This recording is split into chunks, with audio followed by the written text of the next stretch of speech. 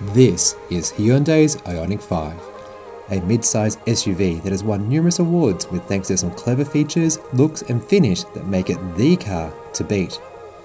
In this review, I'm going to share with you why it deserves these accolades, how it performs, a few issues I found and whether or not its price tag is justified. Find out more right after this.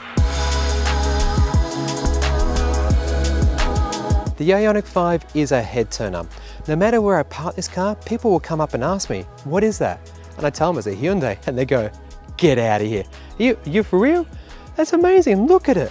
It's futuristic. It looks kind of like Battlestar Galactica meets Star Trek meets Star Wars. That 16-bit graphic with what they call pixel lights. I love it. Do you like it? I know looks are subjective, but this is just, I don't know. It's designed at a whole new level. These are what Hyundai call parametric pixel headlights. They're actually LED projector headlights, but the detail in them is extraordinary. Is it needed? No. Does it look great? Yes. Adding to that futuristic look is this light guide, which runs along the entire front bumper. The headlights are auto with auto high beam. To get this design where it's a continuous bonnet, which Hyundai calls a clamshell bonnet, it adds to that chunky, beefy look of the car. The long-range single variant is $77,297 drive away, or this one, the all-wheel drive long range, is $81,465.10. These are the active cooling vents, and they open and close to assist with cooling the car, be it with the aircon, let's say the coolant for the battery system.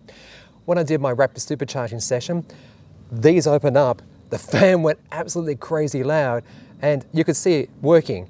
Other times, it's almost like it's breathing. As a driver, you don't get to see that, but pedestrians around you will.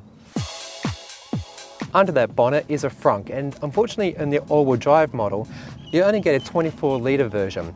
If you get the single drive, that is to say the rear motor one, this actually increases to 57 litres.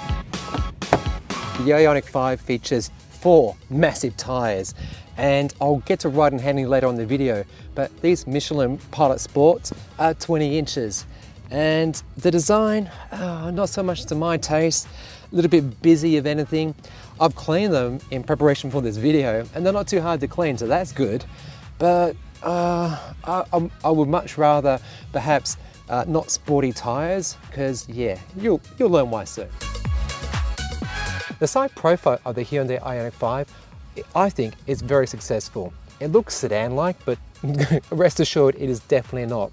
It is actually a mid-size SUV, so that flat roof is actually tall. So like 1605 millimeters tall. Its width is 1840 millimeters, but its length is 4635 millimeters, which is 11.5 centimeters shorter than the Tesla Model Y. But this actually has a longer wheelbase at 3 meters compared to the 2.9 of the Model Y. Where you're going to see that the most is actually in the interior, which we'll get to in a second. Now, these mirrors, they have got one of many cameras around this car, which provides this awesome view. All around the IONIQ 5, you've got a suite of sensors to help with that 360 camera view. The auto presenting handles I really like. Unlike other cars where you've got to sort of push in and then pull out, this one is already there for you to grab and open. It's a nice touch and I really do appreciate it. To lock it, it's a little square in here, you just press it and it locks. Coming to the back of the IONIQ 5, and here's where it gets complicated because it's, well, very busy. Starting up top, you got a nice little spoiler where it's got some exit points, and that supposedly helps push rain and stuff down the back windscreen. Is it an issue? I've only used it in the rain once, so I don't know. Maybe, maybe not. Top and center, you got the Hyundai logo, the IONIQ 5, and just for those who don't know, this is also the IONIQ 5 with New South Wales plates. The matrix light scheme returns, coming down to yet another line, then another line. You get the idea. There's contrast here. And for me, it's a little bit too busy, but conversely, I think the design language they're going for is one of sophistication, complexity, and something that kind of confuses the eye as to, wow, it's a hatchback, it's a sedan, I don't know, but I do like it. With the boot, with the seats up, there's 527 litres of space, and with the seats down, that increases to 1,587. You've got 4 tie-down points, a net to keep things in place, and a removable boot cover to stop naughty eyes from looking inside your boot. For a mid-size SUV, I think this boot space perhaps should be larger. They've basically given that 3-metre wheelbase, or the space rather, to the interior passengers, which is lovely. But I think people buy SUVs because they want to go to Bunnings or to IKEA and transport stuff. And the space in this is kind of limited. Underfloor, there's not exactly a lot of space here. That is the subwoofer. There's a little bit of space either side here, and that's it. No spare wheel, you've got a run flat kit. It's a little bit of a miss, isn't it?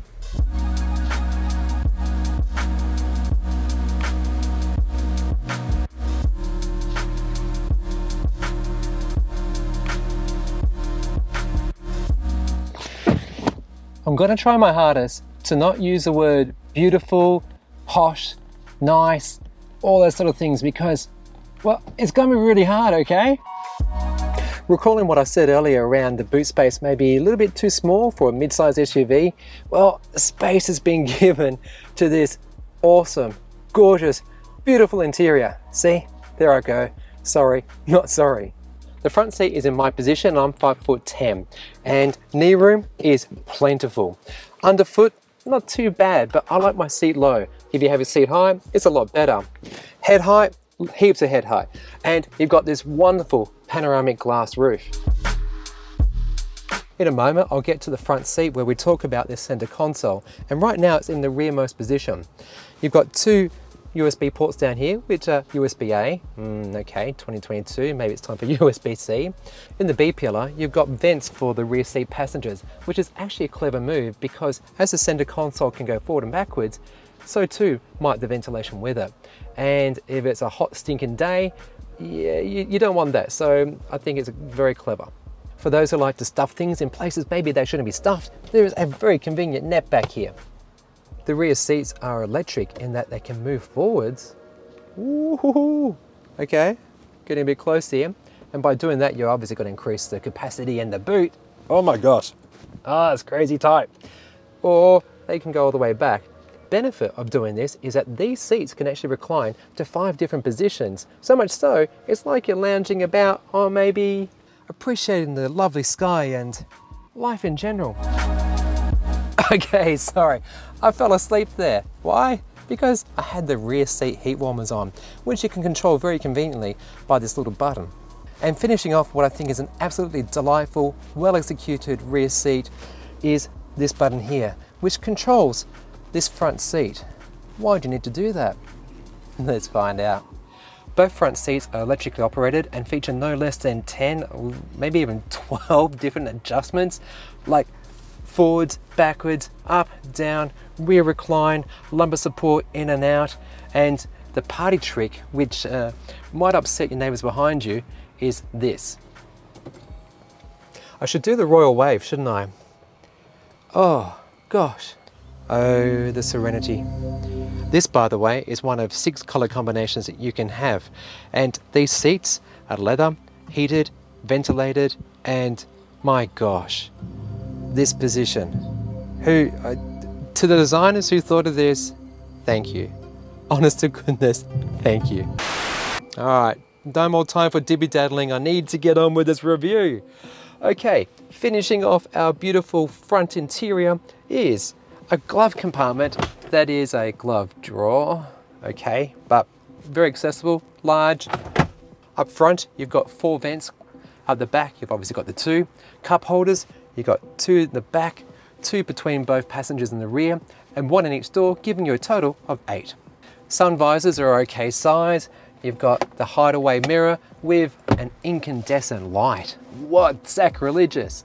The interior of this thing at nighttime is gorgeous. You can actually see things with reading light, dome light, rear lights. They're all here, but it's kind of weird. You've got incandescent bulbs for the vanities.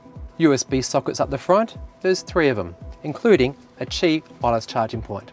The HVAC system's done through this capacitive touch screen, and you've got dual zone climate control with this awesome feature where you've got auto level 1, 2 or 3. And essentially it's kind of like if you're the sort of person who likes to get in the car and wants it at temperature ASAP, you punch it up to 3 and it's going to blast that air, either heat or cool the cabin and get it to the right sweet spot quickly. Conversely, if you hate sound and you hate the feel of the air on you, you whack it right down to level 1 and it's nice and whisper quiet. The infotainment system is a Generation 5 model which you might have seen in other Hyundais and Kias. This summary screen with temperature, current preset, battery and location is well executed. You can swipe over where you've got your main functions like getting to your electric vehicle, where you can see your battery remaining, the nearest charging point, how many kilometers of range you have with or without the aircon on, doing a time charge so your battery has a predetermined state when you're ready to depart, what temperature you'd like it to be on, and vehicle to load, which again, we'll talk about later. You can set your charging limits independently for DC fast charging or AC slow charging. It's got built-in maps and navigation, which is pretty good. Telephone, a fun little feature where you can record up to 70 minutes of voice memos for yourself or other people, but I don't know why you'd do that.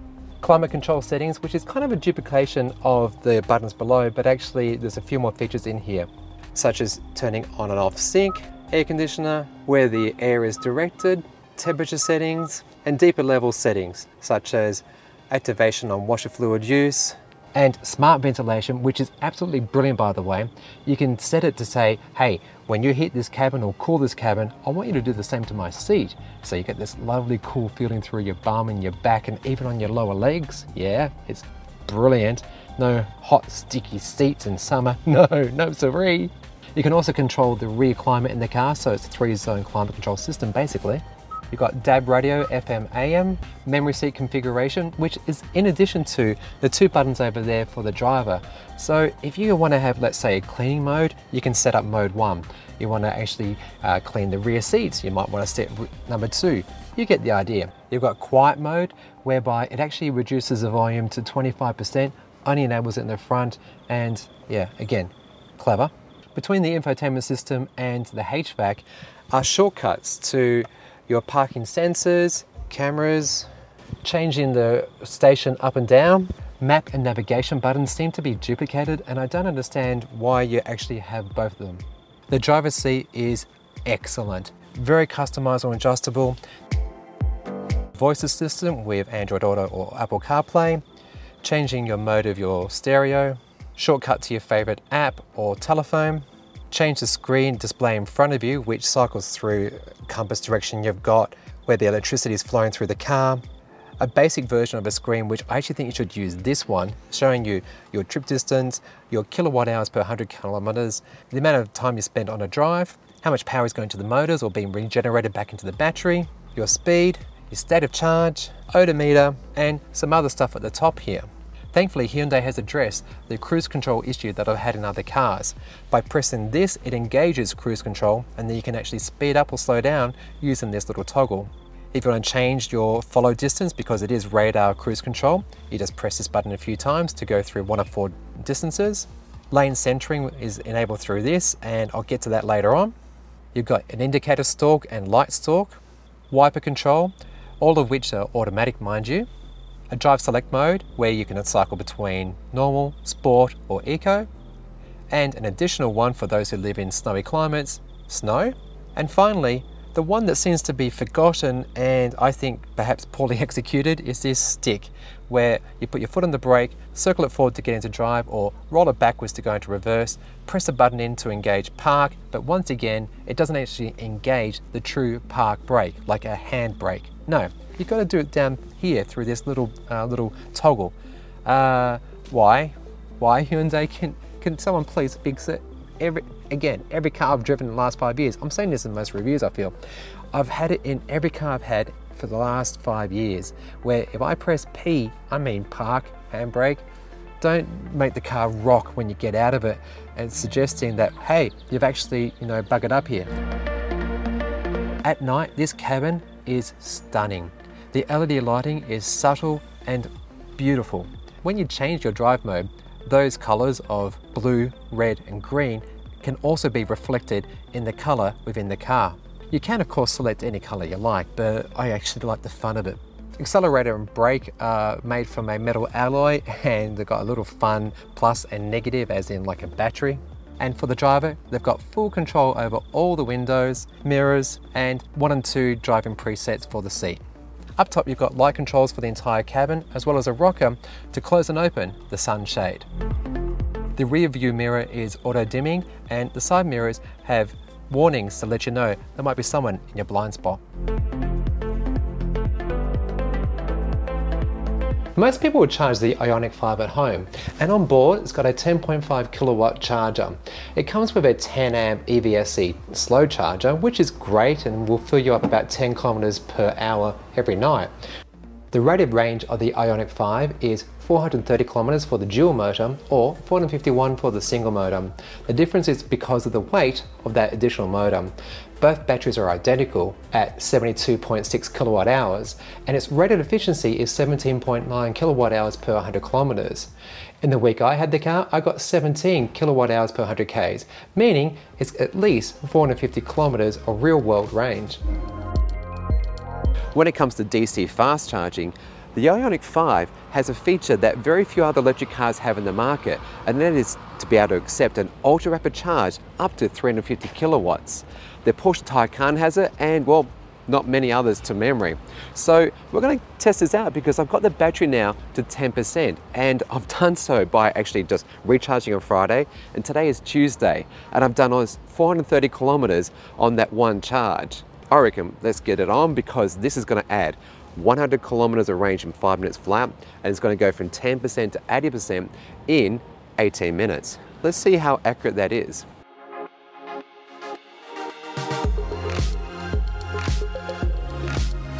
Ultra rapid charging session done, and it did it. 18 minutes, went from 10% to 80%, and added almost 300 kilometers of range in that time. So that's mighty impressive. It didn't get the 100 kilometers in 5 minutes though. That was a bit of a fail.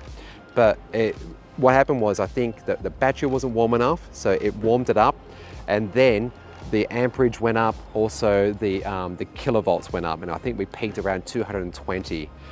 This is 350 maximum. It supposedly can accept 350, but I never ever saw that. Being the long range all-wheel drive model, is this good for road tripping? Absolutely. Well done to Hyundai, and I'd love to see this 800 volt architecture on all EVs moving forward, because yeah, the people who have got either range anxiety, it's not a thing, or complain about, oh geez, you know, I've got to actually stop and get some you know, electricity every few hours. Nah, you could easily do at least 300 kilometers in this car, 3 hours of driving in Australia basically, before you need to actually charge and get the next you know, little bit of range into your car. But when you're doing that, you're going to do your toilet break, you're going to maybe get a little bite to eat, and by the time done those two things, it's ready to go again. It's a no-brainer. At speed, the IONIQ 5 is pretty quiet-ish. I think those 20-inch wheels are contributing to probably the majority of the sound I'm hearing in this car. Wind noise is very minimal, in fact excellent. I'm getting nothing around the mirrors, windscreen, even side. I'll put on the screen if it's actually that special laminate glass, because it's pretty quiet in here. Currently doing 80 k's per hour, and I'm speaking up just so the microphone can pick it up, but if I was having a conversation, I wouldn't be speaking this loud. The radar cruise control as well as lane centering do an excellent job. You could take your hands off the wheel if you wanted to, but don't. It's very good at nagging you. In fact, you know what? I get my hand typically down in the 6, 7 o'clock position, and quite frequently it says, "Are you there?" And it's like, yes, I'm here. Stop it. I'm here, I'm paying attention, I'm holding the wheel. But nonetheless, it's definitely one of the better systems out there. Is it Tesla Autopilot? No, definitely not. It's good at doing highway speeds. In fact, you need to be 60 k's per hour or higher to enable the system. But if the corner is too sharp, you would definitely get over towards the edge, and that's not a good idea. I'm doing 100 kilometers per hour now, and wind noise has definitely picked up around about the A-pillars. Road noise once again coming through the tires, and I've opened the roof just to see if I can hear something up there, and I do believe there is some noise coming from that way as well. Compared to a petrol diesel car with an engine up front, this is a lot quieter, and I guess you're a bit more conscious of those sounds because there's no engine making a racket up the front, perhaps drowning out everything in your environment and the people in the car. So again, it's still a very lovely experience. Being an electric vehicle, getting around traffic and zipping into and out of spaces that are maybe a little bit challenging for some legacy cars, read petrol diesel things, is not a drama in this car. It gets up and it gets going promptly. 3, 2, 1. Whoa! And 100. Whoa! Gosh. 5.2 seconds. I don't know it was quite that fast, but that felt plenty fast. That was insane.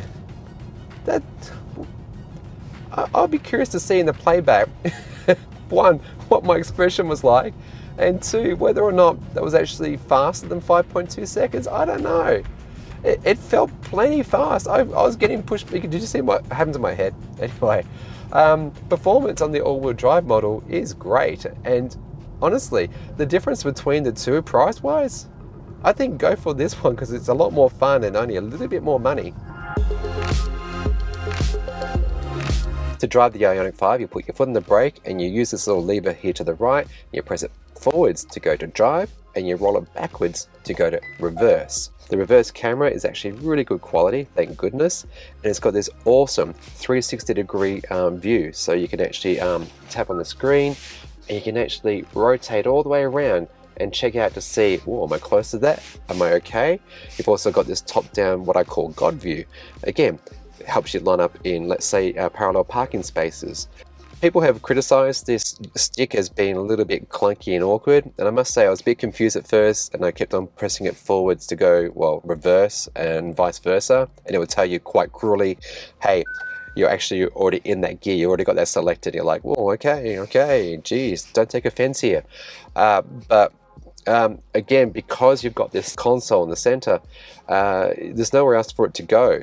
Perhaps you could maybe have buttons on the dash to do that, but then you're losing some real estate to get more buttons. It's something you will get used to, and I wouldn't call it a criticism. It's just what it is. So let's start driving, and I'll talk to you about what it's like to drive the IONIQ 5. Thankfully, you've got the return of the I pedal, and to change that again with the pedals, you can either increase it, go up to level 4, I'm going to call it now, so that's your I pedal mode, or you use the right pedal to go down all the way to level 0. Level 0 is much like a petrol engine gearbox sort of setup, whereby, you know, if you put your foot into the clutch and the car will just coast if you're at speed. Same through here. The car's actually using energy to do this, mind you, and I'll just remind viewers, what do? We use regen, absolutely.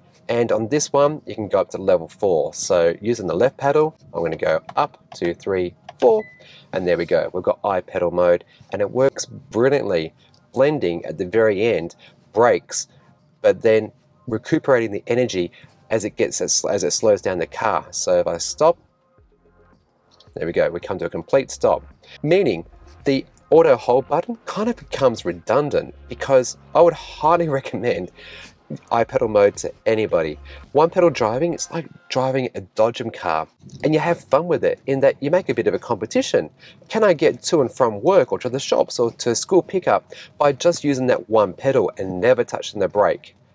Yeah, it's a real game changer, and for people who haven't experienced it, I highly recommend get out into the IONIQ 5, give it a go, and your mind will be blown. You'll be thinking to yourself, why have I been putting out with that terrible petrol experience all these years?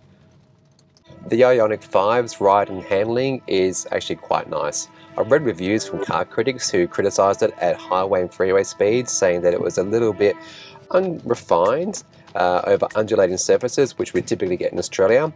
And my experience and people who have actually been in the car with me disagree. They think it's actually firmly planted, it's got very minimal body roll whatsoever. And what I think is contributing to that is not the McPherson struts at the front or multi-link to the back. No, I think it's a 2.5 ton that this car weighs. Yeah, it's a very heavy vehicle. Whatever they've done to suspension here with the coils and dampeners and all that stuff that I don't really truly understand, to be honest. I'm just very subjective here. This is a review from someone who has been fortunate enough to drive a lot of cars, particularly a lot of electric cars, and I think that this is right up there. It handles better than the Tesla Model 3. But again, the litmus test here is not going to be that car. No, I need to stop doing that. It's going to be the Model Y. When that car gets out here, that's where we need to actually really test it. The seating position is actually quite high, commanding. You can see quite well. And visibility out the front is great. Sides, good. You've got the mirrors very clearly visible. They're nice and large. And visibility out the rear view mirror, which is auto dimming, is actually quite good. Nice and large, and I've got no qualms about visibility in this car. The safety suite on the IONIQ 5 is extensive, and if you throw any acronym at me, I guarantee you have it. In fact, I'll put them all on screen now. This might take a while, but the thing that surprised me that I wasn't prepared for was when I was reversing into a parking spot, I was very certain I was able to keep going like I was, but the car disagreed with me and it slammed the brakes on for me. The satellite navigation system in the IONIQ 5 is pretty good. It's zippy, it's fast. You've got shortcuts to commonly use things like rapid charging.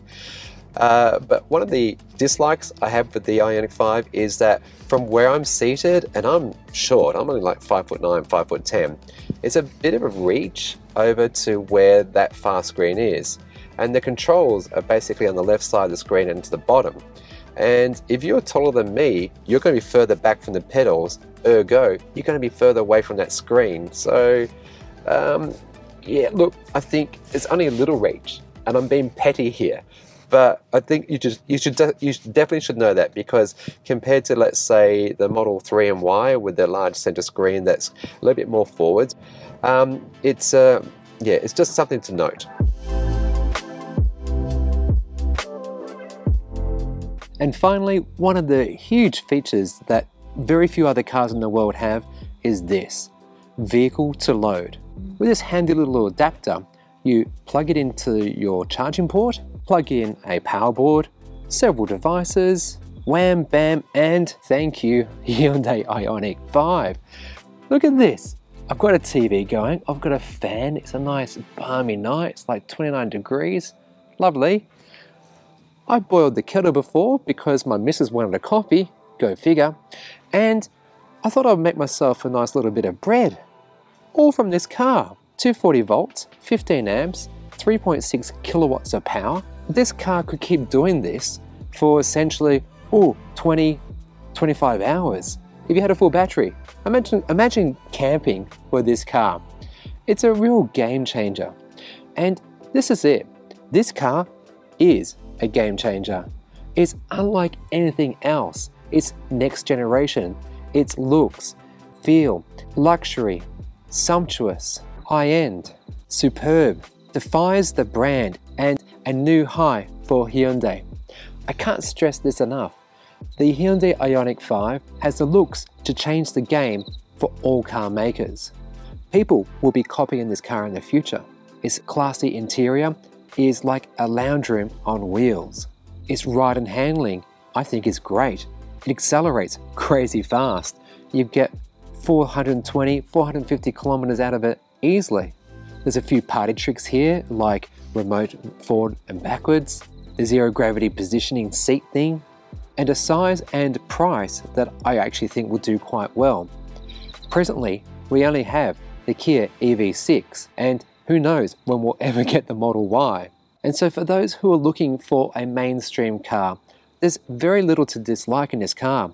Sure, I reckon the boot could be bigger. The frunk is also a bit of a missed opportunity, but if you get the rear-wheel drive model, not only will you get more range, but also you get a bigger frunk. And that is it. It's an extremely short list. If I was to give you any other things, I'll be literally nitpicking. It's very hard to fault this car, and I can understand why. It has won so many awards. It is going to be the car that all others are going to be judged against. So, did you enjoy the video? If you've watched it now, thank you so much. I really do appreciate it. If you have, maybe give me a subscribe. Got a lot of awesome content coming up. And if you want to see behind the scenes content, join me over here on Patreon, where you get all this and a lot more from as little as $2.50 per month. And as per always, you be good and you be green.